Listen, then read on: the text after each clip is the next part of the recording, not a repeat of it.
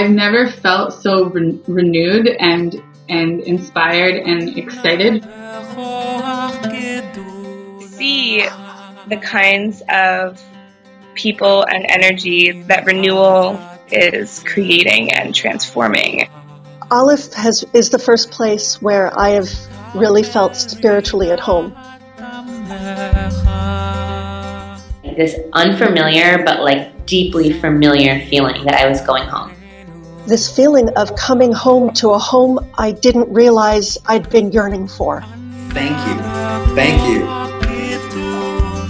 for creating and for passing on a meaningful, heart-based and relevant Jewish life. If we look at the current generation of young leaders, people are looking at a few things. Number one, they're looking at how we can do meaningful Jewish life in authentic relationship to the natural world. In terms of the environmental crisis, really bringing that into the forefront of our awareness and in the forefront of our action.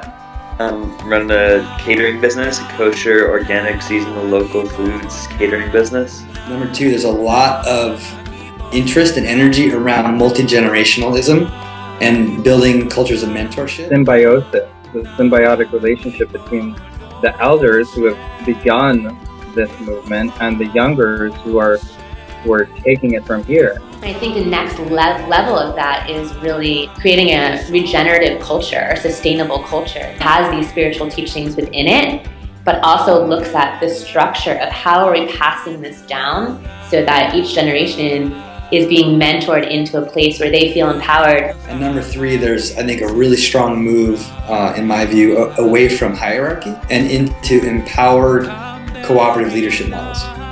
My hope for Aleph is that every Jewish person will have an opportunity to find their way into Judaism soul first. Make it full of life, make it beautiful, make it a sacred gift to yourself and to the holy and to all of life. Jewish Renewal has the potential to impact the inner life of every Jew, regardless of denomination. The fact that a conservative shul is willing to hire me as Renewal rabbi is a measure of success. And I'm not the only one working in conservative shuls, right? Or other shuls of other denominations. Renewal is a beautiful thing because it allows two things to exist simultaneously, I think. Evolution and also return.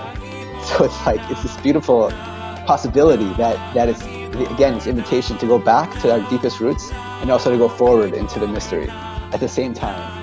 It's really let me be free to engage all the parts of myself. Thank you for forging this path in the midst of what was a thorny wilderness for our Jewish people and paving it for us to continue to walk on with so much more ease. The energy that's been happening in rethinking and redeepening Hebrew tradition is most accessible, and I've seen it most tangibly at Aleph. It really does hit the heart in powerful ways for a lot of people, and a lot of people my age. And I think that the Renewal movement is one of the most flexible in connecting with young Jews. And yet at the same time, we need to invest time in our communities to make those as attractive as they can be in the larger Jewish world. For me, the more we do to engage everyone of every age demographic is a remarkable tool. Giving that sense of home to people, giving that sense of there's a Judaism that can resonate with you. And I think that's something that Aleph gives permission for people to dream about.